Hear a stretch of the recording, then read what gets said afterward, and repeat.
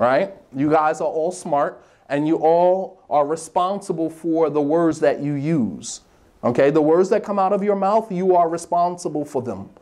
You are responsible for how they impact and how they affect other people.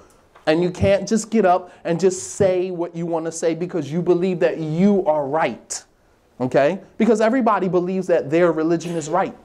But it doesn't give you the right to offend other people because you believe you are right. Okay? Yes. So Prophet Muhammad called humanity to the religion of Al-Islam. And that even included Muslims, right? Yeah. How do you call a Muslim to Islam if he's already Muslim or she's already Muslim? How do you call a Muslim to Islam? Stand up. How do you call a Muslim? Yes, stand up. No, not you. You're sweet, you're beautiful, but not you. Yes, you, stand up. The reason why I'm asking you guys to stand up is because I want you to get over your fear of standing in front of people and talking. Because if you are going to be a da'i is someone who does da'wah, then you have to be comfortable standing up in front of people and talking about your religion. You can't be afraid to do that, right? Prophet Muhammad, I can't hear you. I just want to put all of your energy in a bottle and take it with me. All right. So he stood on a mountain. Do anyone know what mountain it was? Which mountain? Which mountain? Safa and Marwa. No, not Safa and Marwa. All right. Safa.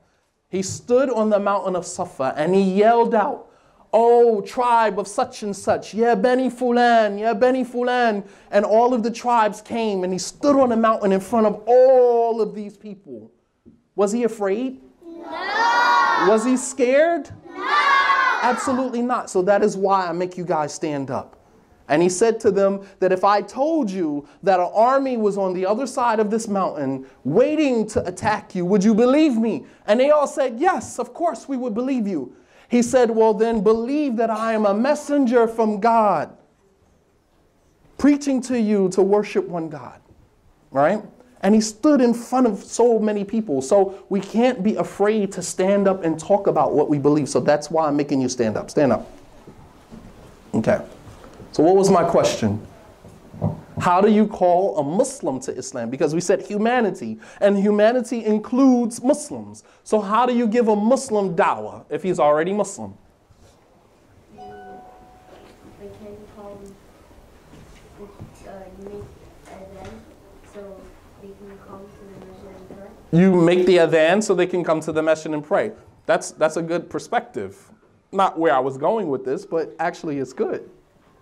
How do you call a Muslim to Islam if they're already Muslim? Stand up. How? Help them practice their religion. Help them practice their religion better. Absolutely. Help them practice their religion better. Okay, so dawah was not just to people who were not Muslim, but also to Muslims. Didn't Prophet Muhammad? Didn't he do halaqas in the masjid? Didn't he give khutbahs on the mimbar? Yes. So that was a form of da'wah that he was giving to Muslims. And he gave da'wah to people who were not Muslim. Okay? So, how do you give da'wah to someone who is not a Muslim? How do you give da'wah to someone who is not a Muslim? Stand up. Yes. Yes.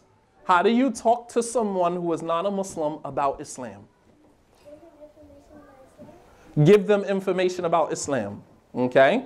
That's one way. Yes, stand.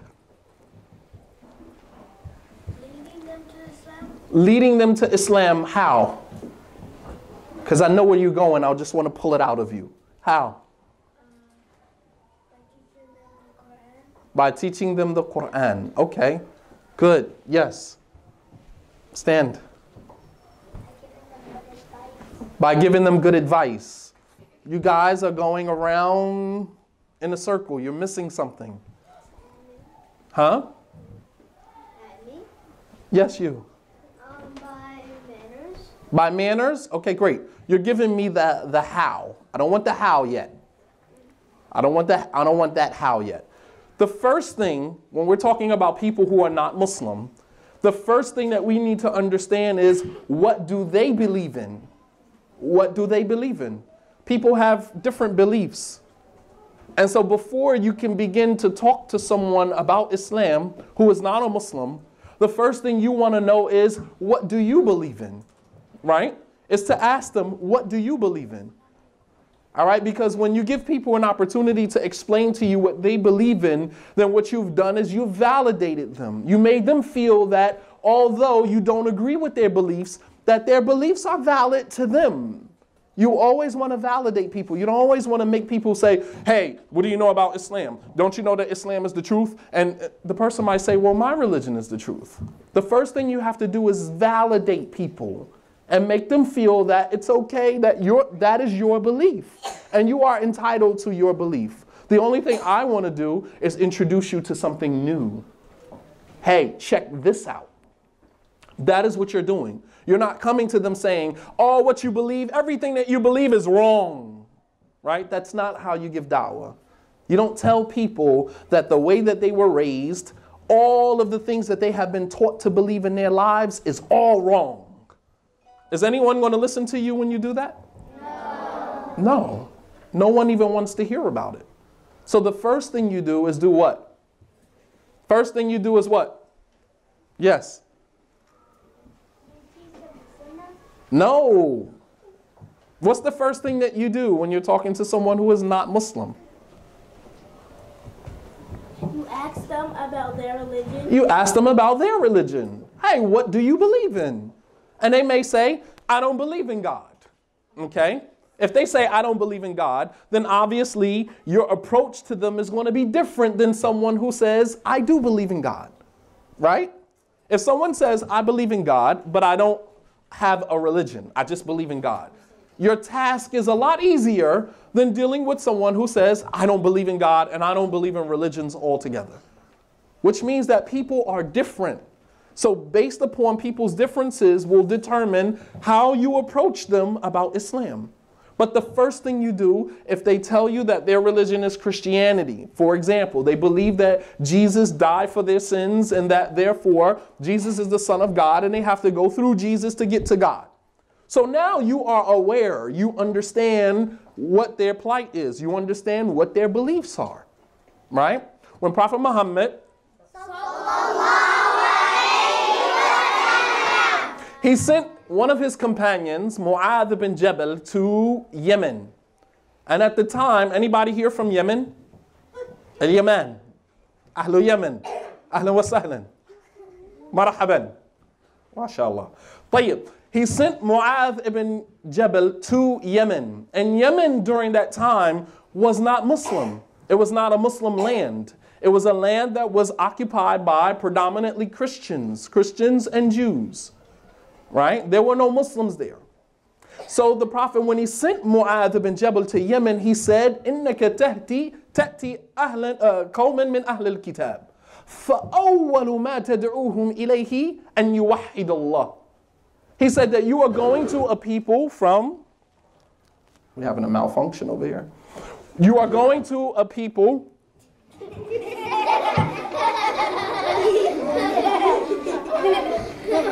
it's a shaitan. You are going to a people who are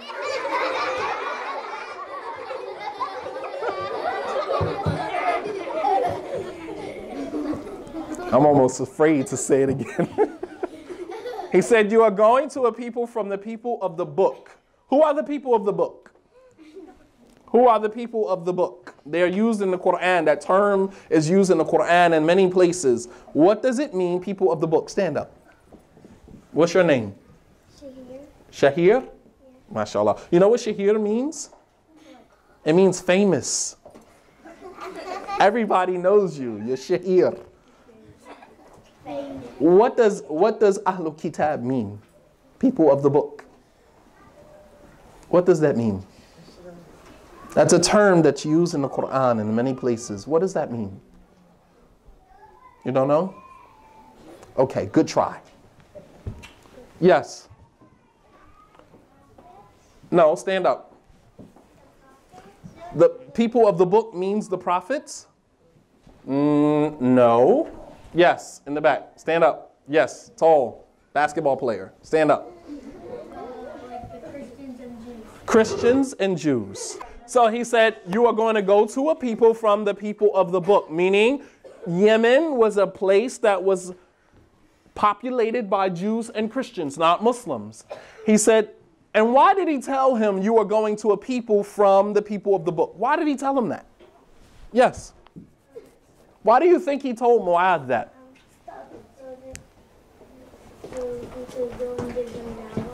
Nope. Why did he tell him that? Yes. In the back.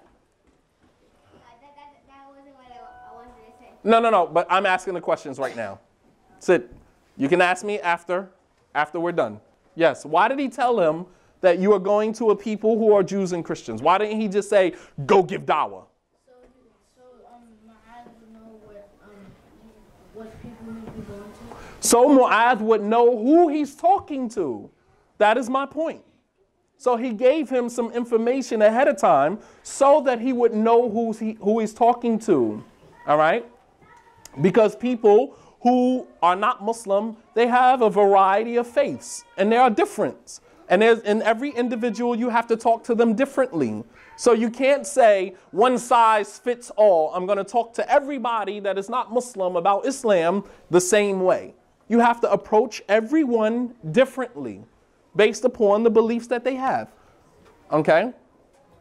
So when we talk about who are we calling to Islam, we're calling Muslims to Islam as well as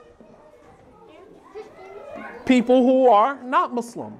Because da'wah is for humanity. Da'wah is for humanity. Okay? So now that brings me, so we covered the what, the who, the where, and now let's cover the why. Why are we giving da'wah? Why are we calling people to Islam? Why? Why? Why is it important to tell people about Islam? Why is this so important? Yes, right here with the glasses. Stand up. Why is it important to tell people about Islam? Say it again. Because if you don't tell people about Islam, there won't be any Muslims anymore. No. Good try, though. Why? Why do we tell people? Why is it so important for us as Muslims to tell people who are not Muslim about Islam? Why? Yes. Yes. Stand up. So Allah can be happy? No. Nope. Why is it important for us? Yes, you. Stand up. So that, so that we can establish the work of Allah. So we can establish the work of Allah. Do you hear that? MashaAllah, tabarakallah. What's your name, young man? Huh? Naweed? Naweed. Okay. So that we can establish the work of Allah. Okay, that's one. Very good. There's another answer that I'm looking for. Why is it important to call people to Islam? Why is that important? Why? Purple jacket. Stand up. I can't hear you. So they? So there can be more Muslim, or so that they can be Muslim? So they can be Muslim. So people can experience the faith of Islam. So people can experience the faith of Islam. Allah revealed in the Quran a verse. He said, Kitabun, a book that we reveal to you, لِتُخْرِجَ النَّاسِ مِنَ الظُّلُمَاتِ إِلَى النُّورِ, that you can take people out of darkness into light. بِإِذْنِ رَبِّهِمْ, by the permission of their Lord. Okay? So the overall goal of talking to people about Islam is to bring them out of the darkness of disobedience to Allah, out of darkness of disbelief in Allah, out of the darkness of misconceptions that they have about God into the light of Islam. The word Islam, right? They say that the word of Islam, it means peace. That's not what Islam means.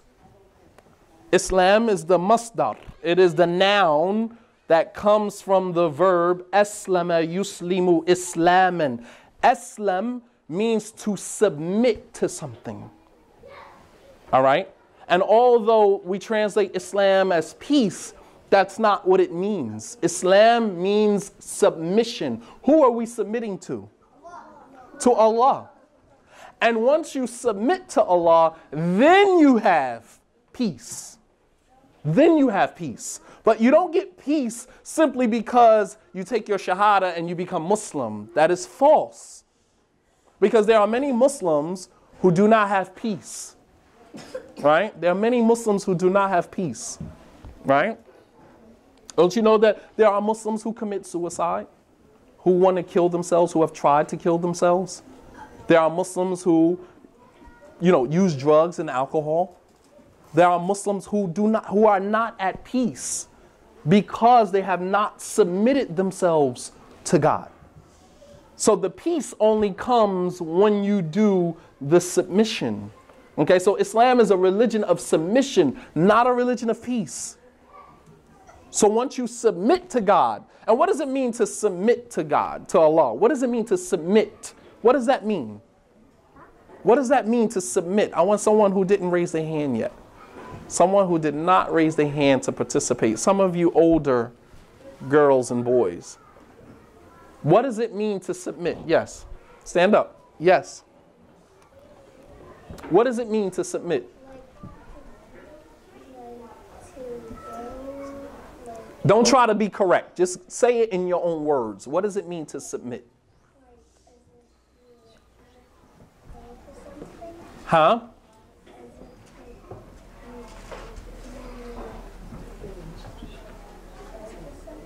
That you do what for something? You go to something? Just think, for example, if me and somebody else was wrestling, right? And he had me down on the ground and I say, okay, I submit, I give up, right? Think about that. So what does it mean to submit? What does that mean? Yes, in the back. To give up. Okay, so when we say Islam is a religion of submission, what are you giving up? When you become Muslim, what are you giving up? Because we need to be clear about that. What are you giving up? Yes. Yeah. What are you giving up? Some things that you love. Some things that you love in your life? No. When you say you submit, you got your hand up or you stretching? Your desires. Say it again. Your desires. Elaborate. What do you mean? Like,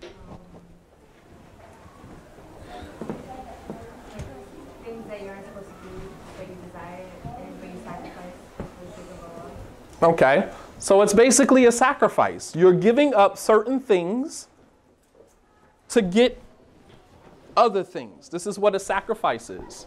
So when you submit, you're sacrificing. You're giving up things that you like for things that you like even more, right? What are you giving up? For example, when you fast, what are you giving up? Say it.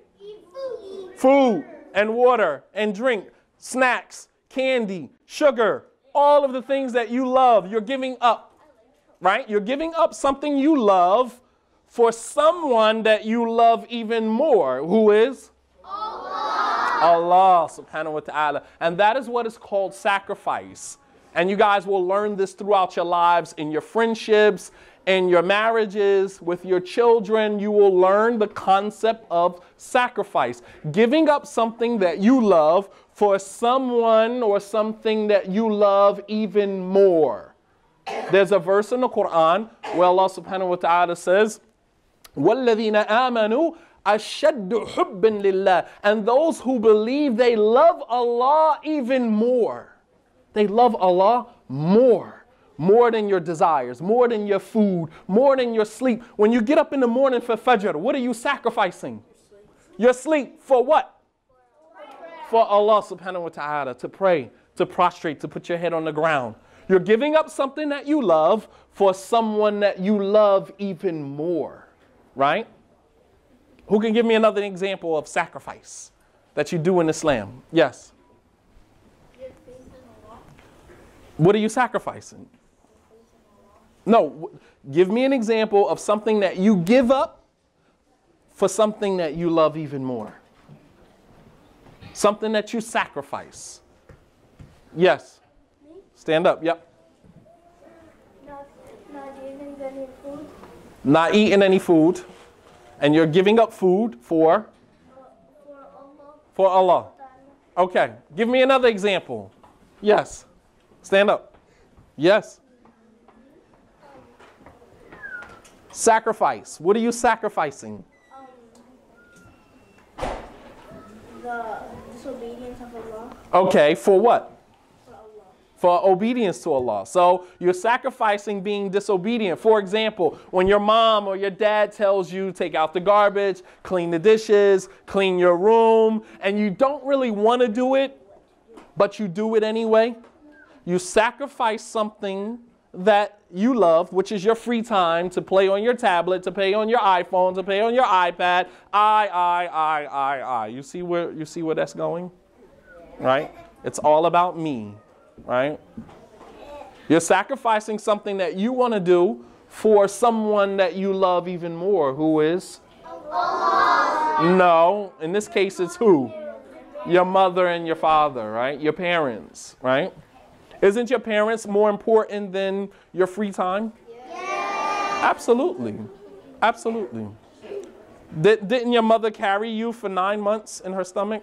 Yeah. Do you know how hard it is for a woman to walk around with 7 pounds, 8 pounds? Some of you might have even been 10 pounds with your big heads, right?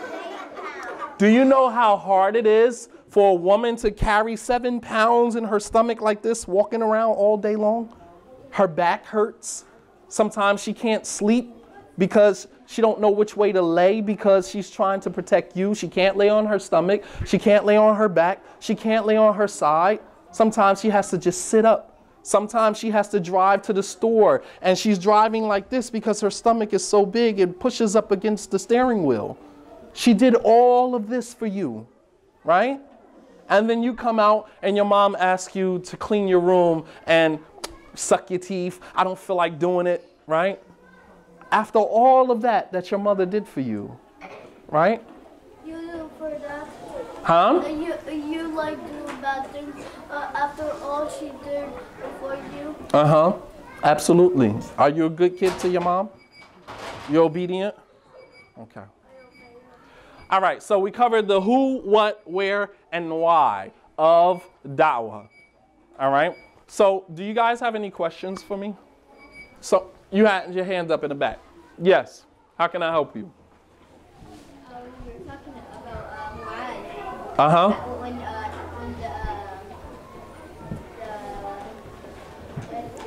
the people in Yemen, they used to not be Muslims, they used to be Jews and they used to be Christians. Uh-huh. The Ummah of the Middle East, or the nation of the Middle East, they went and places like Afghanistan, Pakistan, Yemen, places like those, like Saudi Arabia, Egypt, Sudan, there are actually many other countries, Iran, Iraq, other countries. They converted like people in Pakistan, people like in Yemen. Uh-huh. Absolutely. Although during that time, those names, there was no Afghanistan during that time, right? Yeah, And India. Okay, mashallah. Your social studies must be your favorite subject. Or you have very intelligent parents. Thank you, I appreciate that. Yes, they did. So now I want to ask you, how was the Muslims able to convert all of these people to Islam? Was it because they went with their swords out and they said, either you're going to accept Islam or we're going to kill you? Is that the way they turned? Is that the way that they call people to Islam? How did they do it? How did places like Yemen, a whole country that was Jews and Christians, now is a whole Muslim country? How did a place like India, which now separated into Pakistan, Afghanistan, Tajikistan, and all of the other stands, right? How did the Muslims, how were they able to convert all of these people to Islam? The areas of Damascus and Syria and Iran and Iraq, and how did all of those people become Muslim? How? How did that happen? Someone who didn't raise their hand. Yes, right there in the back. Stand up, please. How did all of these people convert to Islam? How did that happen? They had patience and took their time. Okay, but how did the Muslims do it? How were they able to get these people to believe in Islam? How? And we live here in America, and the Muslims have been here in America dating back to practicing outwardly, openly Muslims. I think the earliest masjid that I can think of, that I was informed of in this particular area, in the tri-state area, New Jersey, New York, and Philadelphia, is in Philadelphia, 1913. The earliest mosque I can think of. But yet and still, we haven't been able to convert a lot of people to Islam during that time. What did they do differently than what we're doing today? Yes. How were they able to get all of those people to convert to Islam? Yes. By giving them dawah. By giving them dawah. Okay. What else? Did they offer them candy? What did they give them? Stand up. How did they get them to accept Islam? Huh? They taught them the way of the Prophet. How? How did Mu'adh call the people of Yemen? Ya Ahlul Yemen. How did they call the people of Yemen to Islam? How did they get all those people to become Muslim? By using the Quran, the words of Allah. What did they do with the Quran? How did they use the words of Allah? They used it to Provide proof? Yeah. Okay, that's one way. How else? Yes. Yes, stand up. By what? By telling them kindly. Okay, you're teetering. Yes. Stand up, I can't hear you. By explaining the words of Allah. One of the most effective ways of giving dawah is through your character, how you behave, how you act. People watch you. They look at everything that you do. You guys are going to go off to college, some of you. Some of you are going to go off to college. And in college, you are going to be met with a classroom that is going to be multicultural, meaning they're going to be people that have different cultures, different races, different religions, different beliefs. And that is going to become the time where you now have to use your character to call people to Islam, because people are going to watch everything that you do.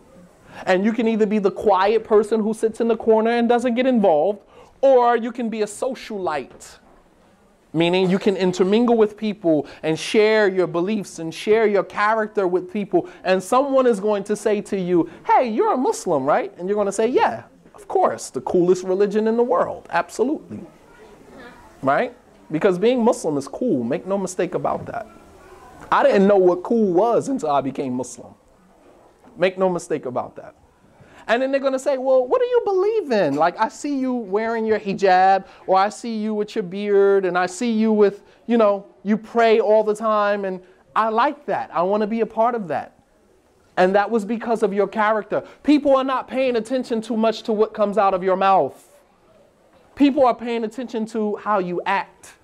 Because sometimes people act in contradiction to what comes out of their mouth. They say I'm Muslim, but then they have bad behavior. They're rude. They're disrespectful, right? And if you say you're Muslim, but then you disrespect people, is anyone going to listen to what you have to say? No. Absolutely not. That means that what's coming out of your mouth means absolutely nothing, right? So it is your character and how you conduct yourself that will attract people. I'll give you an example, and I'm going to end with this. One of the companions, his name was Salman al-Farisi. I turned it off and it's still. One of the companions, his name was Salman al-Farisi, right? Salman al-Farisi, he was a Persian. He was not an Arab, he was a Persian, right? Who came from a more Catholic Christian background, right? Well, there was no Christians back then, there were Catholics, all right? Okay, because the area of Persia, which is now known as Iran, that area was controlled by Catholics. The Roman Catholic Church, they owned that particular land, right? And Salman al-Farisi, he ran away from home and he heard that Prophet Muhammad was in Medina and he wanted to go find out if he was really the prophet. So when he got to Medina, right, his father used to be a preacher, so he knew about religion. So when Salman al-Farisi got to Medina, he knew that from the qualities of prophets is that they don't eat from sadaqah. When people give a prophet sadaqah, prophets do not eat from sadaqah. They give sadaqah away to other people. All right? So Salman said, I want to try and see if he's going to eat from the sadaqah. So he picked up some dates and he walked over to the prophet and said, here are some dates. I'm giving it to you sadaqah. What is he doing? What is he doing? He's giving sadaqah. To the prophet for what? What does he want to see? He wants to see if he will eat the sadaqah. He wants to see if he's going to eat the sadaqah. What would have happened if the prophet would have ate the sadaqah? What would have happened? What would Salman think? He would think that he wasn't the prophet. He wasn't really the prophet, right? Because he knew that prophets don't eat sadaqah. They don't eat from food that is given away as sadaqah, right? So he said, here, Muhammad, here's a bucket of dates. I'm giving it to you sadaqah. The Prophet ﷺ, he never touched it. He called his companions and told them, Kulu, you guys eat it. So Salman said, Hadihi wahida. He said, that's one sign, one sign. So he's watching him. So then he knew that prophets, they eat from a gift, a hadiyah. If someone gives the prophet a gift, he will eat from it, okay? So he took a bucket of dates and he gave it to the Prophet ﷺ and said, Hadihi hadiyah. He said, this is a gift for you. And the prophet ate from it. So what did he notice? What did he notice? Yeah. He noticed that prophets don't eat. They don't eat from sadaqah, but they do eat from gifts. So when he ate from the gift, Salman said, Hadihi thaniya. That's number 2. Watching everything that he does. And then Salman, he knew that the final prophet would have the seal of prophethood in between his shoulder blades. So while the prophet was sitting down, Salman kept inching over, trying to see if the seal of prophethood was in between his shoulder blades. So when the prophet noticed that Salman was looking at him, what did he do? He lifted his shirt down like this so that Salman could see it. And then he put his shirt back on. And Salman said, Hadi thalitha. He said, that's number 3. He said, Ashhadu an la ilaha illallah, Ashhadu anna Muhammadan Rasulullah. And he took shahada. But did the prophet say anything to him about Islam? No. No, he did not. How did the prophet call him to Islam? How did the prophet call him to Islam? How? How did he call him to Islam? How did the prophet call him to Islam? In the back, red hoodie. Red Nike hoodie. By his character. He never said a word to Salman about Islam. He never said a word. But he used his character. And Salman was watching him. So what I'm telling you is that when you come in contact with people that are not Muslim, they're going to watch everything that you do to see if what you say is consistent with what you do. And if they notice any contradiction, they're going to use you as an excuse not to become Muslim. They're going to say, see, that's why I don't want to become Muslim. Right? You see? So don't ever be someone's excuse not to become a Muslim or not to be interested in Islam because of your character. Okay? You guys have been great May Allah subhanahu wa ta'ala raise you all and make you all du'at, callers to the religion of Allah subhanahu wa ta'ala, with your characters as well as with your kalam, as well as with your speech. For indeed Allah subhanahu wa ta'ala has power over all things. Wa sallallahu ala nabiyyina Muhammad wa ala alihi wa sahbihi wa sallam tasliman kathira wa akhiru da'wana an alhamdulillahi rabbil alameen. Assalamu alaikum wa rahmatullah.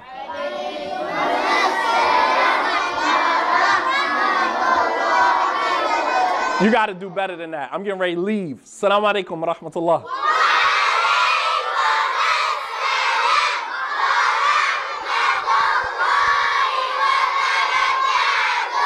MashaAllah.